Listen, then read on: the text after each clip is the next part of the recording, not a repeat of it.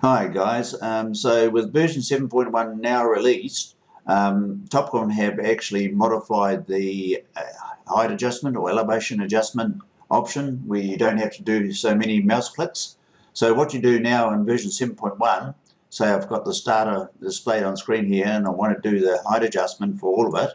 So you put a window around it, right click your mouse, go into properties, and then it will show all because there's not only points but there's lines as well. So I'll just pick point, and there's 124 of them.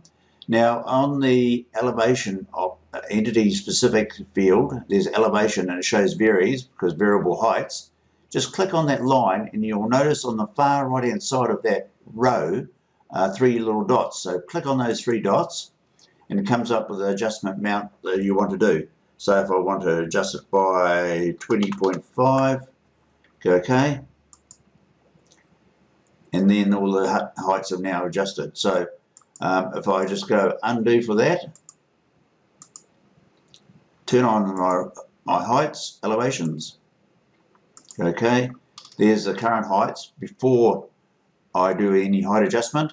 Put a window around it, right click, go into properties, select in the header bar at the top point, then in the elevation field below entity specific, click on that row and it'll open up three little dots on the side.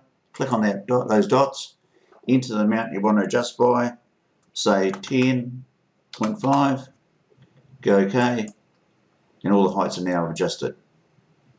Okay, so it's simplified in the process of doing your height adjust, whereas in version 7 it was a lot more mouse clicks. You had to go to modify, edit points, etc. So now this has been rectified to help you